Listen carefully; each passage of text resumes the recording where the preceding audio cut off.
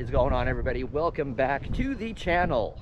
Still here at Mountain View Cemetery, part 2 to me walking the cemetery grounds here. This is gonna have to be maybe not all on the same day filmed, but I'm gonna have to do different parts to this cemetery because it is just so huge and massive. I'm up in the hillside area now, more up around some interesting, like, you know, family crypts and graves and whatnot. So let's go check some stuff out, shall we? Lux is the last name, Charles Lux. He was, I guess, in the meat business. In 1853, he made his way to San Francisco, where he opened his own meat market on Washington Street in 1857. Originally, he worked as a butcher before seizing the opportunity to buy cattle and land. He expanded his holdings to include 80,000 head of cattle, 700 miles of telegraph property. In 1858, he entered into business with fellow butcher and competitor Henry Miller. They formed Miller and Lux, and their properties eventually included parts of San Mateo, Santa Clara, Monterey, San Benito, Merced, Stanislaus, Fresno, Tulare, Kern, and San Luis Obispo counties. So he was in meat, cattle, he owned property. That was very, very interesting. Charles Lux. He was born 20th of December, 1823, died March 15th, 1887 at the age of 63 in San Francisco. Beautiful. As we have talked before, man, there was some money in this family. Let's go check it out. It's got beautiful stained glass inside. It's kind of hard to see through the window, but we will do our best here. Oh, wow. I don't know. Okay, Charles is back wall top. Charles Lux and Miranda Lux, I do believe it was his wife. So on the sides, there's hard to make out what the names are on the side because it's kind of dark in there, that little stained glass window. I would assume on the top, if you could see top back by on either side of the stained glass window, there's busts. I would assume it's Charles and Miranda, a bust of them, I would assume. That is awesome. And it looks like Charles was from France and Miranda was from Rhode Island. And Miranda was big in the community here for education. She provided, I guess, some facilities for education here, I guess, in Oakland and around the area also. So that is interesting.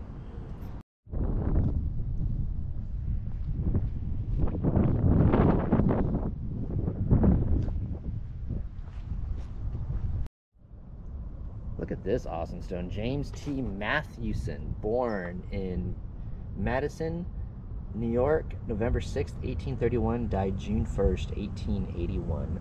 I love just the way this stone is designed. It's just beautiful. And there is the symbol, the Mason symbol, right?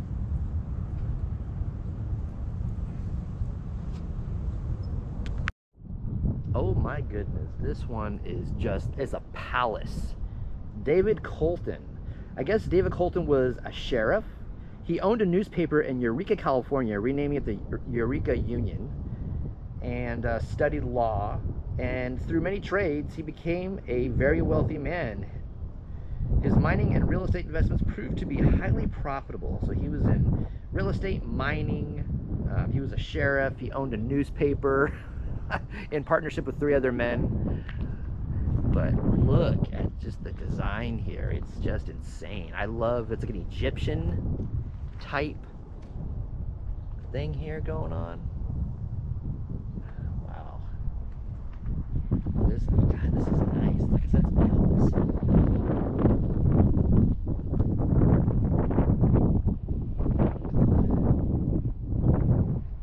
guess it's an Egyptian type design here. Thing's crumbling. The tile work here is crumbling. Gotta watch your step here. I think the stair one of the stairs I stepped on coming up here felt a little loose too. I guess it still does get visitors. There's candles here, so people have left. As you can see, inside's kind of dark. Let me see where they're all positioned. Oh, they're on the sides here. It's kind of hard to see. Ellen is on the right, second one down, if you could see, kind of hard. I'm not sure where David is located. I'm not seeing. It says our beloved in the middle on this one over here. Unless David is just unmarked. I found him on Find a Grave. It said he was in here. This is Ellen, wife of David. I would assume David's in one of these ones here that maybe aren't marked. It's interesting though. It's crazy. That beautiful stained glass window, that's amazingly not broken over the years. Crazy. So it looks like David here was born 17th of July 1832 and died 9th of October 1878, aged 46 years of age. That's still pretty young. But that was interesting. And this thing, like I said, is just, it's massive here. Watch my step here. Whoa. It takes up a lot of room, as you can see. But oh, that was a loose stone right there I stepped on. Be careful. That was definitely awesome, this one. It's a pleasure to bring you guys this stuff and maybe a little bit of insight into some of the people that are here. You know what I mean?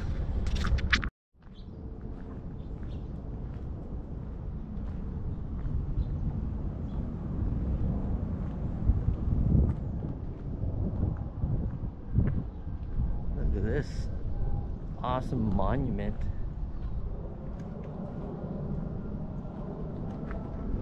It's hard to see, but it's Stanford.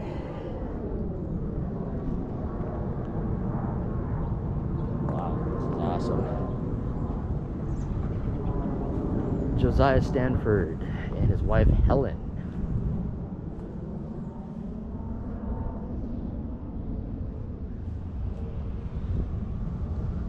Josiah was born in 1817, died in 1890. His wife Helen, 1830 to 1909. Hey, look, this monument, it's super tall and it's super awesome. And if that last name sounded familiar, it should. Josiah is brother to Leland Stanford. Leland was a 19th century politician and railroad tycoon, best known as the founder of Stanford University. So Josiah's brother Leland started Stanford University. No wonder there's a grave is so awesome. Josiah planted and managed a winery that came to be known as Leland Stanford Winery in the Livermore Valley. It was later the Weibel Champagne Winery. It became later on. So looks like old Josiah here was in construction, it said. Also, I'd read before this. And wine. Tell you what, guys, I am getting tired, man. I did some hiking today. You know, last time I did some hiking, but for some reason today, I'm extra tired from hiking. Yeah, I know I did the last few videos ago, I did Millionaire's Row, and that was a hike. But for some reason today, oh boy, this little walk has taken a lot out of me. But I would much rather hoof it through these cemeteries rather than take my car everywhere, because as you can see, you know, these roads here, some of these little roads up in here are very narrow and sometimes don't have enough room for two cars to pass. So I don't want to get caught, you know, not being able to pass somebody and they're not able to pass me. So that's the reason why I always tend to hoof it in cemeteries that have more narrow roads.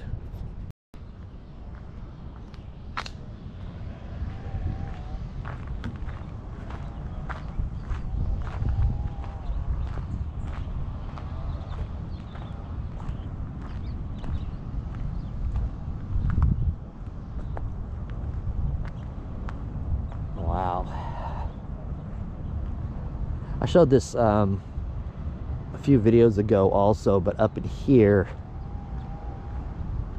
there's a row of hillside crypts that look like castles over here.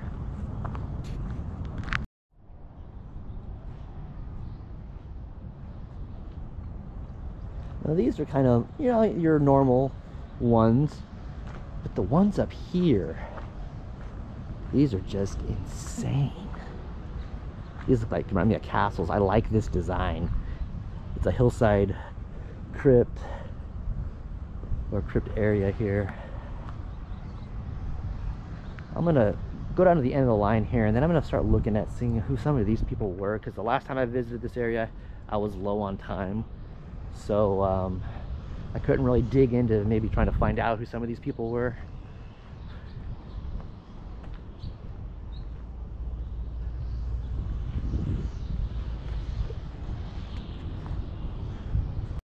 So on the outside of this, it says Althoff Balls, B-A-H-L-S-A-L-T-H-O-F. It looks like this is the final resting place of Hermann Balls, B-A-H-L-S, from Germany. He lived in West Oakland and was the proprietor of Althoff and Balls, a book binding and printing business in San Francisco. So book binding and printing business is really all I could find. This gentleman's name is Herman. Can't see in the door, and the vent is, or the opening is way too high to see anything, but geez, this is awesome. This door is just straight rusted. It's crazy. Look at these columns. Jeez. And the beautiful tile. Last name is Cyril, C-A-C-S, I'm sorry, last name here is Cyril, S-E-A-R-L-E. There's a lot of, the last name pops up, a lot of graves popping up, but this particular one I am not seeing popping up on Find a Grave or anything else. And if I could see a name inside this thing, it would probably help greatly, but yeah, we can see if I can see names. Captain Robert. Oh, Captain Robert and Julius Christensen. Damn. Those are small caskets fitting inside that. That's a stone area there. Crazy. Look up Captain Robert. See what happens here. Now, the only person by that name, the captain name, it was a pirate. He looked like he was a pirate of some kind. He was some kind of captain of a ship, but he died in 1670, and this Robert died in 1900. So I don't think there's a whole lot. And I think Find a Grave even has unknown, I think, on that. Let me check again. Correction on that. The birth was unknown, but the death date was known. Of course, 1900. This awesome one is the Powell family. Let's see who we can make out in here. Oh, there's a Dr. David Powell. There's just, as you can see, there's a bunch of family in here of the Powell family. So a lot of people, as you can see. But there's definitely a Dr. David Powell, 1848 to 1918, and his wife Margaret, 1861 to 1942. Aubrey William Powell, William Jr., Robert Powell. Wow, this is just crazy. Nice little bench in there. I would assume there's up here, up top, straight ahead, there's like a little special plaque area. I think that's for cremations too, also. Stanyan is the last name, Charles H. Stanyan. He was a city supervisor in San Francisco from 1866 to 1869. Also, there is Stanyan Street. It's a north-south street in San Francisco, California, marking the eastern side of Golden Gate Park and the western side of the Panhandle. It's named after Charles H. Stanyan, city supervisor. So there you go. Stanyan and family, Charles. Let's check out this amazing one here. It's also just amazing, as you can see inside here. There's where Charles is the first top on the left there. Below is his wife. It's kind of hard to see the rest of the names in here, but there's a Henry, and there's other names on the back wall there that probably aren't cremations right there. There's still flowers on top of that one. And Charles was born in San Francisco March 10th, 1897, and died May 27th, 1919. Very interesting. how they have everybody all stacked up in here like that. And there's that one lone one over here on the side. I don't know if there's another one on the other side of that. I don't think there is, but this one over here, I don't know if you can tell from here, but there's flowers on top of it still. I think they're artificial. I think family still comes in. Mary Hendel is the name of this one over here. But this is just amazing. There's a small one on the right side in the back. I wonder if that is for a child. It's kind of hard to tell from here. There's no name on it though. That top right. It's crazy. Those are some very interesting hillside crypts. Very beautiful. There was a city supervisor of San Francisco in there. Very interesting. There was somebody who was in the printing business over there. We're gonna go to the top of the hill over here. I saw something interesting on the top of the hill, some kind of monument that looked very unique and crazy. So let's go check it out. This one is very, very interesting. I don't know if you can tell from here, but that for some reason that came off. But yeah, I could see an urn inside there. There's not even a casket. It's just one little urn, which is really, really crazy. And this right here, this is starting to come off also, which is wild.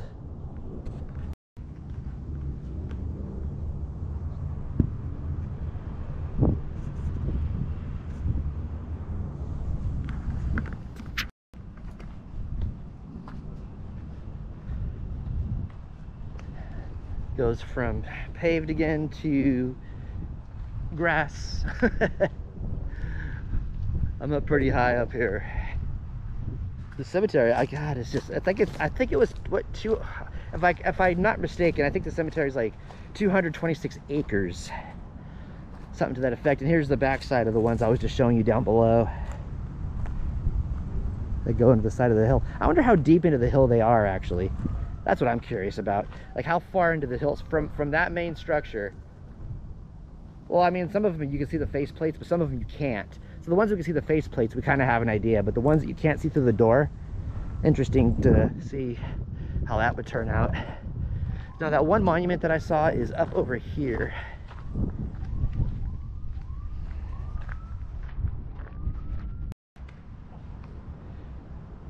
Looks like there is like a big monument with like an elk or a deer on it up top with a bunch of graves around it, but I don't even know what this would even be. I'm gonna go around the other side and see if I can make anything out. You can see up there on this side it says justice. Maybe this is some kind of military area.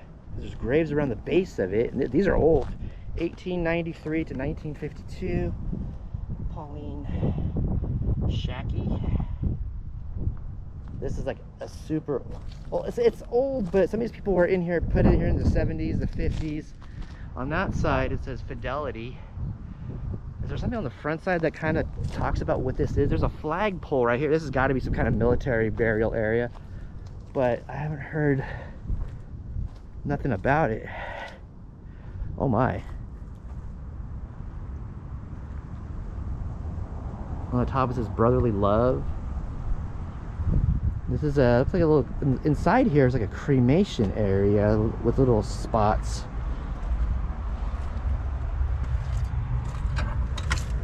I mean, I don't know what this, with the flagpole and everything, I can only guess it was probably military.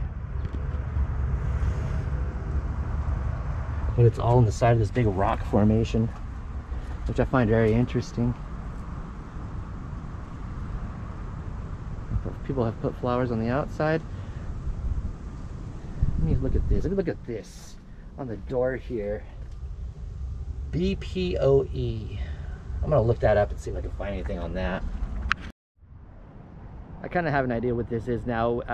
BPOE, the Benevolent and Protective Order of Elks.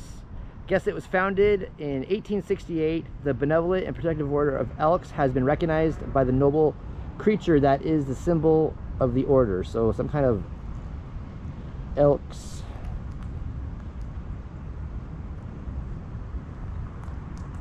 society, organization. Elks Lodge. Alrighty. It's from the animal from which the order took its name. Was chosen because a number of its attributes were deemed typical of those to be cultivated by members of a fraternity. The elk is distinctly an American animal. It habitually lives in herds. Oh, so there's like an Elks Lodge kind of area where people can be, who are members, I guess, can be buried. Interesting. I'm not real familiar on the whole elks thing. Any of you guys that are familiar with that, you let me know like a little bit more about it, but that's a little bit what I found.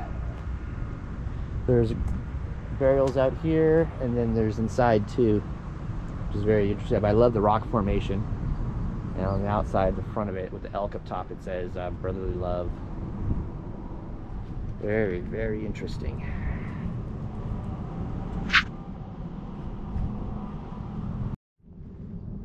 There are some military veterans here. William S. McClure, Sergeant U.S. Army, World War II, 1918 to 1989. So I would assume this guy died of natural causes. Died in 1989.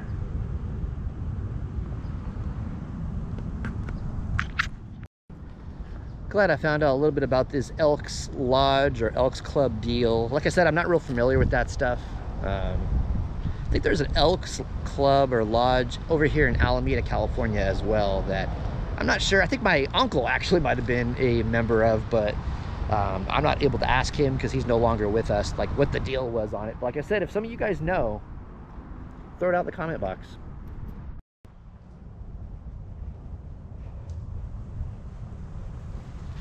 Yeah, there's just walking trails that span up in here for miles. You can just walk forever in here. Like I said, I could probably do 100 videos, 100 parts to this video, you know, just walking around in here. It's crazy. Now I'm getting into like, it looked like an older area here. There's a, a porta potty. I don't think I've ever gone to the bathroom inside of a cemetery before, and I don't think I want to start. God knows what's living in that porta potty right there. But some of these stones are real hard to make out too, but geez, some of these are old. Some of these are super old. I would assume the ones way up in the back in the hills are some of the oldest, I guess, or I don't know. M.L. Winans died August 22nd, 1881, aged, oh God, I can't even see. It's so rubbed out. It's crazy. And there's one right here. Sorry about such a long video, guys, but this is just amazing stuff.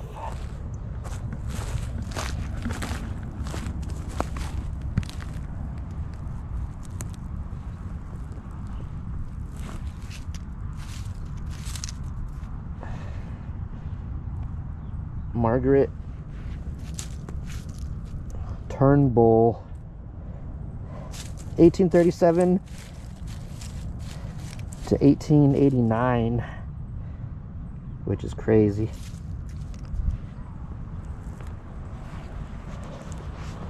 Like I said, this is just amazing stuff. Yeah, look at, it's fallen over. It's behind Celine Cardenet. It's kind of, the rest of the stone is not able to be made out. This is definitely an older part, not so well taken care of, higher up in the hills here of this cemetery. Huey Bucknoy died February 4th, 1880, aged 26, I think 26 years, and trusted in Jesus. That's interesting. Damn, I'm going down toward on lower land now here.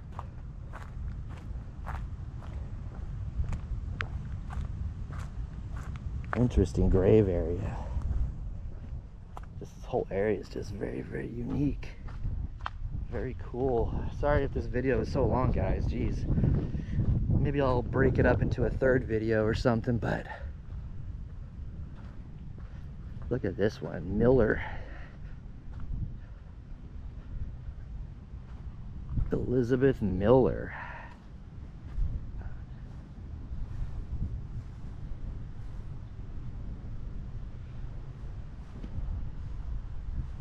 Died June 4th, 1869, aged 35 years.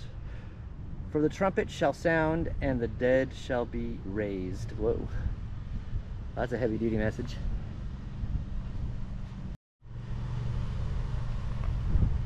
Well guys, I am out of here. That's it for this video. I'm gonna have to come back. I mean, there's just sprawling, you know, spacious hill areas, and the more I walk this place, the more I find. Maybe we'll do more videos in the future from here. If you are digging this video, please give it a thumbs up.